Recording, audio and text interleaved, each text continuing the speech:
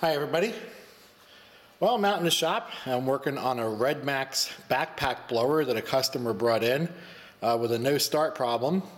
And this one's kind of unique, something I actually haven't seen before, although I have an idea of what caused the problem. So anyway, what I did was I was checking out the fuel line because I found that it was not getting fuel when I would pump the primer bowl.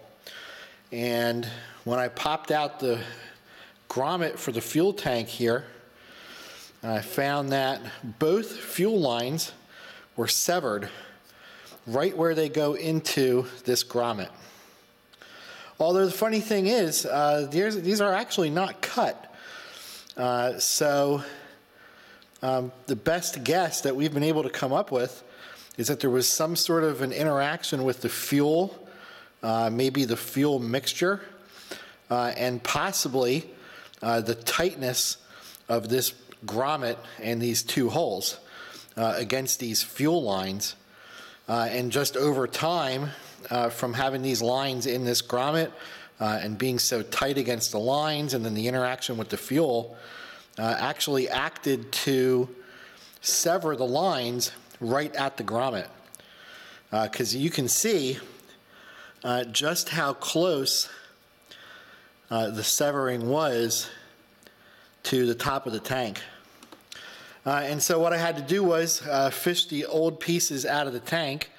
So here's the old return line, and here's the old fuel filter, so the pickup tube. And they're also, there's the part that got severed. Probably not going to focus real well on that, but,